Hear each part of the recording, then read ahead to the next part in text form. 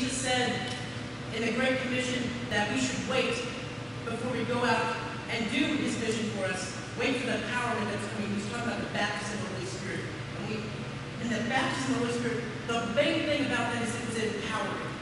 It was not for a gift. It was not for anything else but for the empowerment to do our mission. And when the Holy Spirit empowers you, and when he empowers you, see, it just gets more and more pressure inside you, and more until you just can't contain it, and it just splashes all over everybody. It just gets all over somebody. That's awesome. It just, you can't contain it. And when you think that you're done, you think that it's all over, you just come back for some more, it's like, get some more.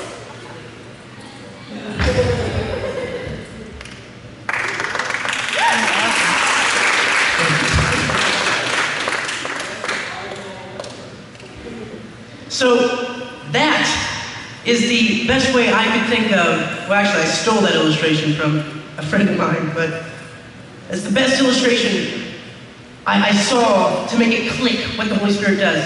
When you get saved, you get filled. But when you get baptized in the Holy Spirit, what happens is you get empowered to do what God has told you to do as a Christian. As a Christian, we are given a commission, a great commission to go out and reach the unsaved. And that's what the baptism is about. But, I'm sorry, I'm a little excited here. So,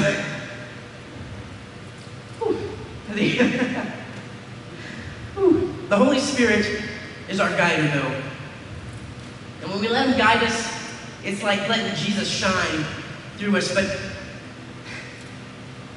how do we know that we are living by the Spirit? The best way I found to think of living by the Spirit is you will live like Galatians 5:22-23 says. But the fruit of the Spirit is love, joy, peace, forbearance, kindness, goodness, faithfulness, gentleness, and self-control. Against those things there is no law. Now I'm going to break down a couple of these just so we have an understanding. I've got some sheets on all of them, but it would have taken way too long to describe all of it. So, I'm going to describe love here. See, love, what it's talking about here is, it's selfless love. It's not the kind of love that the world portrays, a selfish love. No, this is a selfless love. When he says we're supposed to be a loving people, it says they will know you by your love for one another. And what that means is you will be selfless for one another.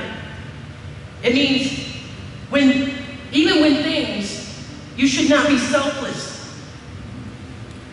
Because even as Christians, sometimes we wrong one another. Because we're human. And we make mistakes. But love is saying, you know what? I'm called to love. So I'm going to go above and beyond this hurt. And I'm going to say, I love you anyway, and I'm going to treat you with love. And it's hard. It's hard sometimes when you've got somebody in your face telling you everything that you are not, telling you you're nothing, you're worthless. It's hard to forgive when you've been hurt. When somebody's constantly hurting you and they keep doing it. And I'm not saying that when you're acting in love, that you are supposed to just keep letting people hurt you. That's not what I'm asking you to do. What Christ is asking you to do here is to love them anyway, to forgive them, even for what sometimes may seem unforgivable. Joy. Now, joy is one of my favorite fruits of the Spirit, because here's the thing. Joy, it doesn't mean you're always happy and giddy, okay? Joy comes from the inner feeling that Jesus has won it all. Joy comes from the fact that in the times that you are put in the corner, and just to put a visual thing here, when you are in that fight spiritually and you're getting knocked around by somebody, okay? Joy comes from when you think about in the end, Christ has won. Amen. See, when I think about every time that I get in a rough situation, I think about this. Jesus has won.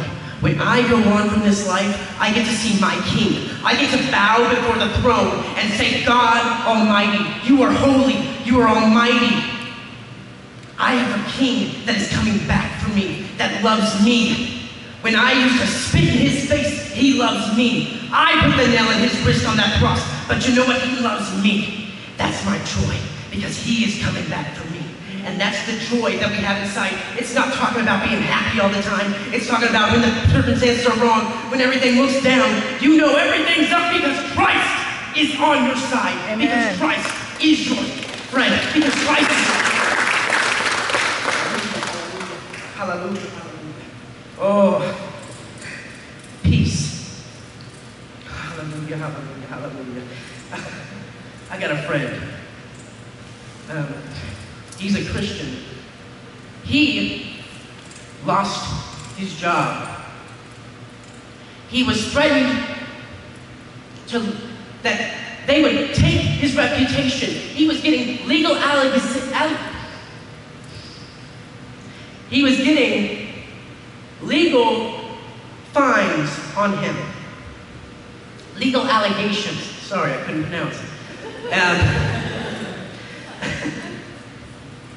He's an innocent man, spent a night in jail, an innocent man. He was threatened to lose his home, his vehicles, everything. They went to his church and tried to embarrass him. That man, he said, he looked at me and he said, you know, I have peace. And for me, when he said that, I was like, you're crazy. Because he was in jail. He said he laid down and he slept because he knew that Christ had it under control. Peace. Peace that passes all understanding. That's what we're talking about. Peace. When the world comes against you. Jesus in Matthew says, there are going to be hard times. He said, but do not fear because I have overcome the world. I'm excited because God, we've got promises. He cannot lie, so these are true. I'm excited because I have peace, I have joy, I have love. And in all these things, I know nothing can beat me. No weapon formed against me shall prosper because Christ is an overcomer. Christ has overcome the world. Greater is he who is in the world than he is. Greater is he who is in me than who is in the world. Hallelujah.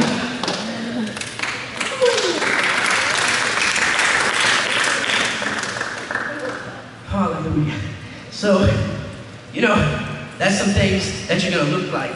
But I also picked something else out. This is a scripture I read while I was in this last year at Pastor's Commission. And to be honest with you, this scripture at the time struck me very hard and scared me because I was like, oh wow, I need to get right. Ephesians 5:1-5. It says, follow God's example, therefore as dearly loved children, and walk in the way of love, just as Christ loved us and gave himself up for us as a fragrant offering and sacrifice to God. But among you, there must not even be a hint of sexual immorality, of any kind of impurity or of any greed, because these are improper for God's holy people. Nor should there be any obscenity, foolish talk, coarse joking. You know, when I read this, it smacked me hard in the face because it hadn't been but 5 minutes early, I had just made a "that's what she said" joke, and I thought it was funny until I read that joke. Until I read that, and I was like, oh, that joke ain't so funny anymore.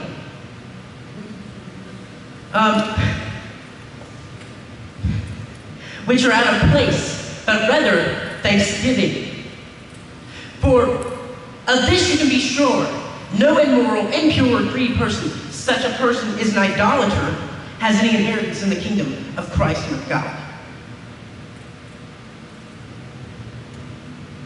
Now, I'm not saying that there's no mistakes, of course, because Christ died for those mistakes. He's our advocate. But what that verse is saying is, get it out of your life. Stop talking impure. Stop lusting. Stop loving money more than God.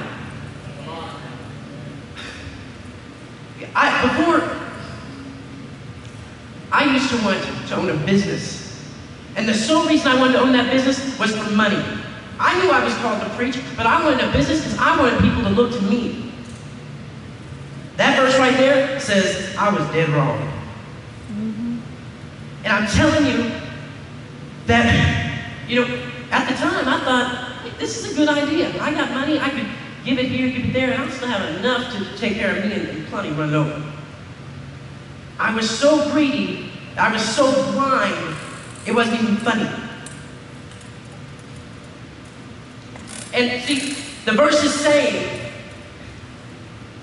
that if we do these things, we are idolaters, meaning we worship something other than God. And it's either we worship Him at the same level of God or more. And either way, it ain't good. See, here's the thing though. This is not just rules. See, our relationship with Christ is summarized as a marriage.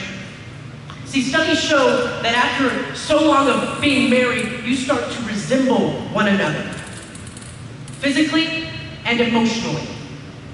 And you start to act like one another. In other words, when we've been in a relationship with Christ, the longer we've been in a relationship, the more we're going to look like Him, the more we're going to talk like Him, the more we're going to think like Him, and the more people are going to see Him in us. Amen. So, it's a relationship, and see, God gives us gifts. And see, the gifts I'm talking about, it's not like when you pray for something and you get it. See, this is a totally different set of gifts. These are the spiritual gifts. And these gifts, there's gifts of ministry, and there's gifts of what we're supposed to, when God imparts something on us. See, the gifts of ministry are the prophet, evangelist, pastor, teacher, deacon, helper, administrator, encourager, giver, comforter. All right. So, and then you have the messages of wisdom, message of knowledge, the gift of faith, the gift of healing. I'm just going to go into these here, okay? A prophet is someone that God gives to talk to the church and say, hey, you're not right in this area. Get it right so you can further God's kingdom. That is the biblical purpose of a prophet. And then you have the evangelist, and these are people that are gifted to proclaim God's message of salvation to the unsaved. Now, while there are people that are gifted to do that, we are all called to talk to the unsaved. And then you have pastor, and that's the ones that are chosen to oversee the church, and they are to preach, which preaching is supposed to be aimed at emotion. But I want to get into the gifts of the manifestation of the Spirit. And that's a gift that's imparted by God in a situation.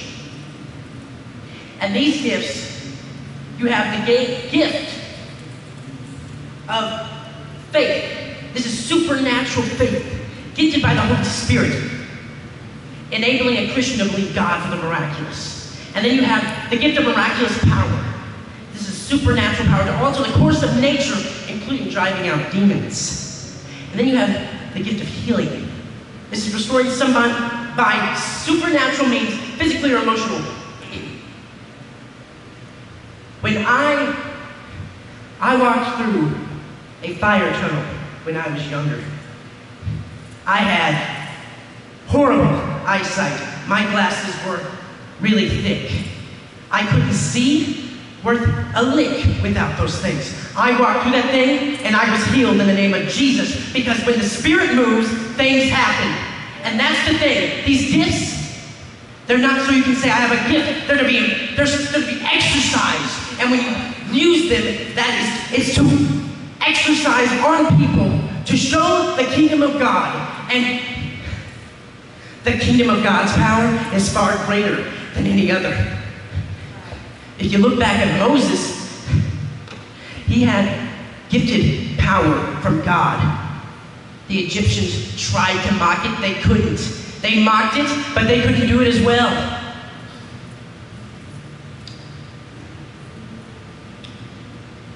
I want to get into prophecy here. Now see, prophecy is separate from prophet. Prophecy is a special temporary gift to bring a word from God under impulse of the Holy Spirit. And then you have discernment. Discernment's a very, very special gift. Discernment tells you if what was just spoken in a prophetic, or what was just spoken in a message, was truly from God or from the enemy. But these gifts, God allows us to use them. God allows us to use these gifts because they are His. They are gifts that He has placed upon us. But we need the baptism. And here's the thing, the baptism, I know people that are not baptized in the Holy Spirit that are great Christians and can do great things for God. But when I see in Jesus' own words, wait for the empowerment. I want the empowerment of the Spirit. If I can have more of God, I want more of God. If I can have that extra little bit, and it ain't a little bit, the baptism, it is something so powerful, so fireful. When I got baptized, I was on fire like crazy. I was looking at people I didn't know and speaking into their life. I would walk up to strangers and I'd say, I'd reveal things in their life, and they'd say, oh, dear Lord. And I'm telling you now, that's why. That's why it's there. The baptism was not ever meant so that we could say, we have the baptism, we're so great. You're not supposed to lord over others that don't have the baptism and say, oh, I got the baptism. The baptism is to be used and to show that the kingdom of God is not silent. The kingdom of God is still advancing, and the kingdom of God is still all powerful because we have the Almighty King. Amen.